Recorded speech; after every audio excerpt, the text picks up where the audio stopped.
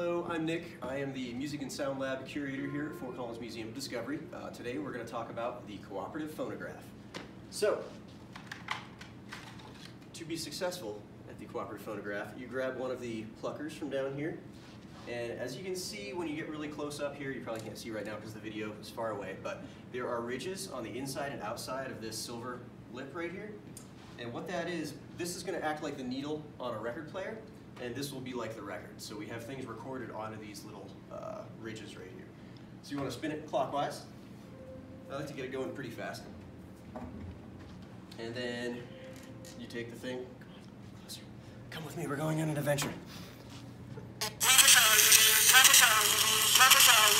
So he's saying love is all you need. And then there are two tracks we can do on the outside. So one, it's kind of the music track, and the one on the very inside is a drum. And you can play them together.